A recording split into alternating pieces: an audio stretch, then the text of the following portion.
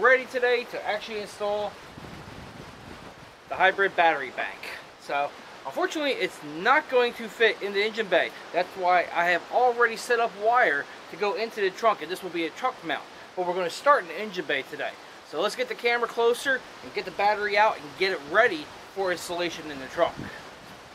Okay, so here's the battery in my car, positive and negative, and this blue wire sitting right on over here, this is my 2-gauge positive wire that's running straight back to the trunk, and I had the zip tie it, and I installed this a few weeks ago. So we're going to pull out the battery, not worry about the negative because I've actually ran a secondary negative right here, which goes down to the frame, actually to the transmission, which gives a negative what this used to do. And there's also a secondary strap on the opposite side of the engine all the way over here. So this negative is just going to sit off to the side and not do anything for right now. So let's get that started.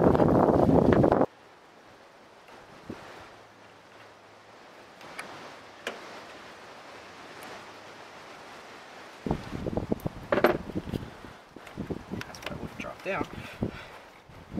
There we go. Here's our 2 positive leads.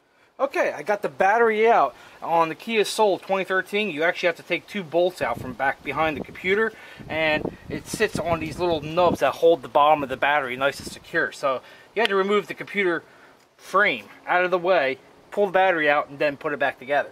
So now we got that out of the way, let's cut this cable tie I had here temporarily. This is our positive wire. So we're going to run positive, 2 positive, real simple. That's a good, nice, secure connection. Let me go get some electrical tape.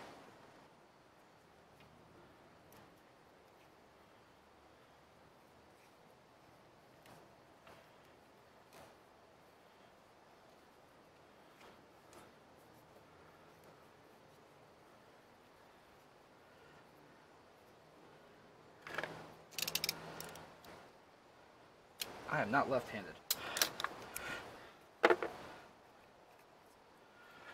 There we go. Let's get a wire tie and put it off to the side so it doesn't get in the way of anything. Get the old negative out of the way. Just don't want to rub it on anything if it doesn't need to. Yeah, that'll work.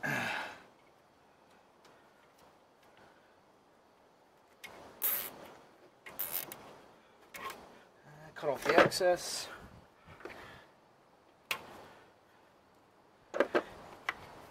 There we go. Now we have our positive cable running straight back to the trunk. Now before we actually go into the trunk, let's go into the dash and install the display real quick, and then we'll actually go and install the unit itself. So here's the display we made in a previous video, and we're going to mount it right here because it's about the only place I can really put it. I did want to put it up top here, but it's, considering my case is so big, it's going to block too much of my view. I don't want to do that. Down here, it's not going to bother anything. The only thing I have to really worry about is sunlight hitting it and overheating it. We'll see in the time being. But again, I ran the RJ45 cable a few weeks ago, so all we have to do is plug it in. And to keep it there, we're going to use this 3M Auto Advanced Super Strength Molding Tape.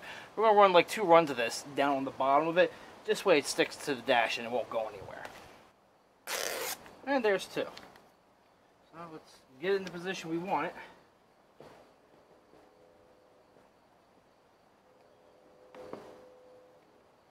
Like right around there. Now it gets stronger as you let it sit for a little while, but I'm not going to sit here on the video for an hour or 2 waiting for it to really get sticky. So let's plug it on in. And now it's ready for when we actually install the unit in the back. So let's go do that now. So now we're in the trunk. First thing, let's get rid of this little cover. Get that out of the way.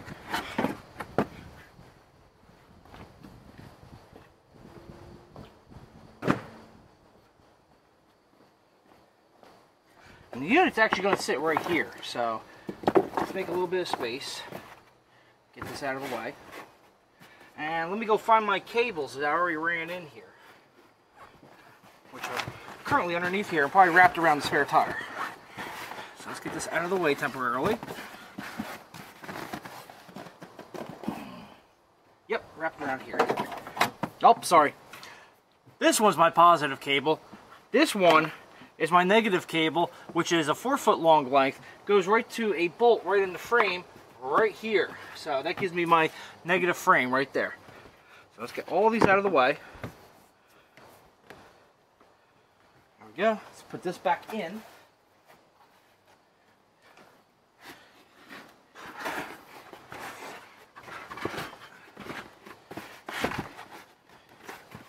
Perfect.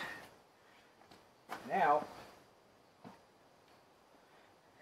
the unit itself fits perfectly right in that spot. I love it. So, what we're going to end up doing, cutting little tracks, little holes right here. This way the wires can pass through, and I can still put that cover on top. So let's do that.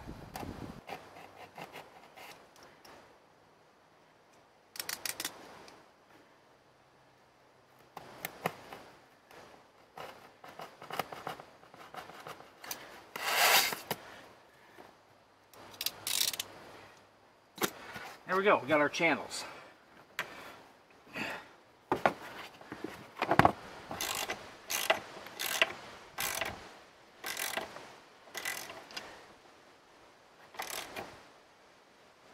There we go, there's positive.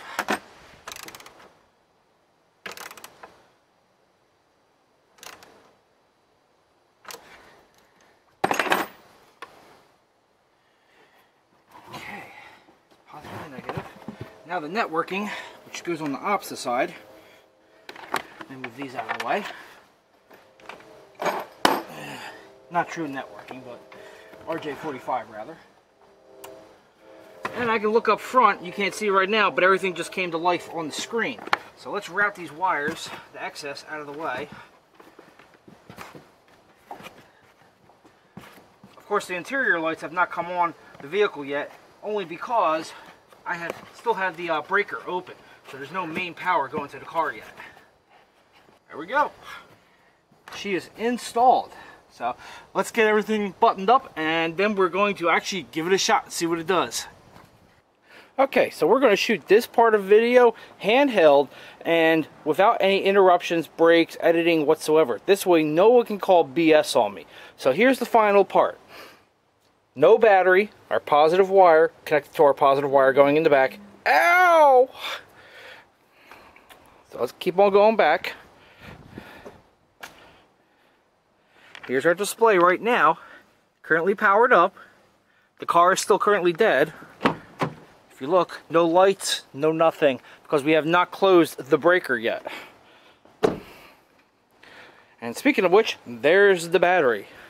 So there's the battery. It's not even inside the car at all. Here's the unit itself, fully installed. So let's close the breaker and give the car some power. There we go. The lights just came on. At least the trunk light did. It's going up front. Let's give it a shot. Yep, now we have top lights. Everything. So now we are running off these supercapacitors.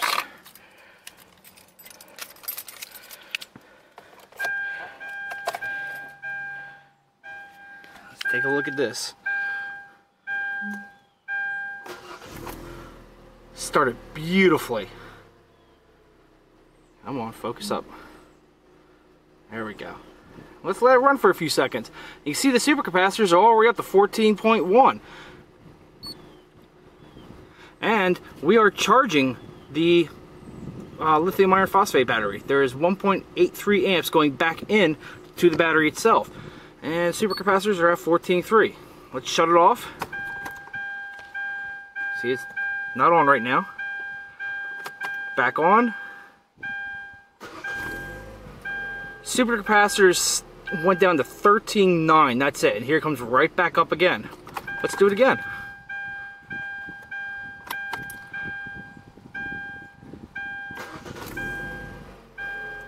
$13.9, $13.8. Woohoo! Nothing. Yeah, the amount of supercapacitors and the farad capacity of my battery bank back there is overkill for this little 2-cylinder or 2-liter 4-cylinder car. I love it. And it's just charging. It's happy as ever.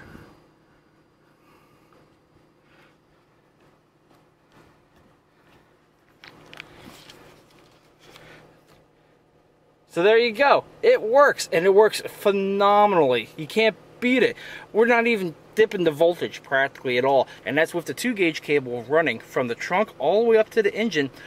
It's not stuttering, it's not having a problem at all, it's not sluggish and cranking on over, and it's only 64 degrees today, so it's not like it's really cold and that would be a reason for being sluggish, or again really hot, and that's why it would start over a little bit easier. So it works great. So at this point, we're going to do a 1-month video, probably a 3-month video, a 6-month video, and give an update and see how the system does. After 6 months, I'm going to go ahead and remove the monitoring, the third part that actually has the nice little graphic display and the relay in the back, because that pulls an extra 50 milliamps all the time, even if I shut that screen off. The screen actually only uses about 8 milliamps.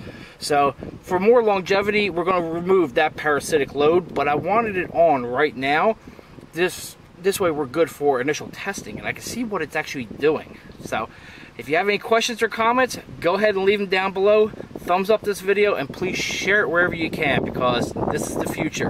And one more thing, Laser Saber, thanks for the inspiration. Here's version 2.0 if you want to go that far.